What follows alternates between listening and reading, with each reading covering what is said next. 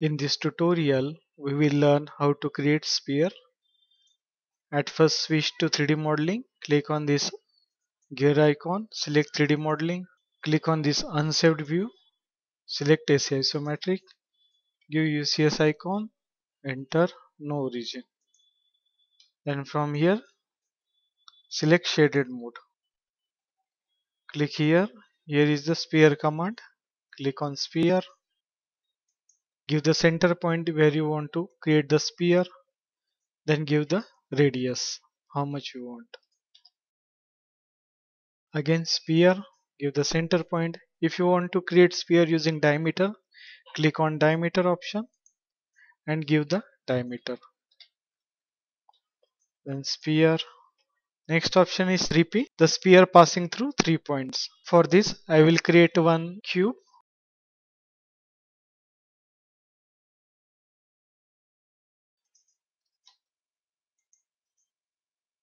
Make ortho on, cube of 5 size. I want to create a sphere passing through these 3 midpoint. Click on sphere, then select on 3P. Give the first midpoint, second midpoint, and third midpoint. Again sphere. 2P is for to create sphere passing through 2 points. Click on 2P. Give the first point, give the second point. Again sphere. Then next is tan radius. If you want to create a sphere touching to circular object, I will create two circular object. I will create one cylinder and one cone.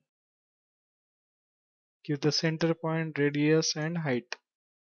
I want to create a sphere touching this cylinder and cone. Click on sphere, select tan radius. Then here your 3D object snap should be off. If it is on, it will show the center point and not the tangent point. To make it off, press F4 button on keyboard. Then select the tangent point, first tangent point, second tangent point, then give the radius. In this way you can create a sphere touching two cylindrical objects. Then if you want to create a half sphere, suppose I want to turn this sphere into half sphere.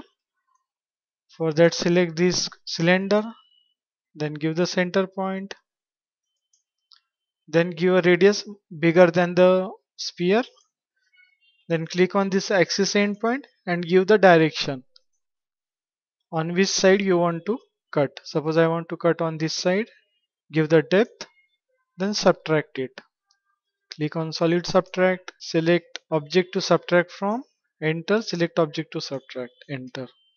In this way you can create a half sphere. Then to give the color, double click and select the color and press escape to come out. That's all. Thanks for watching. We will stop here.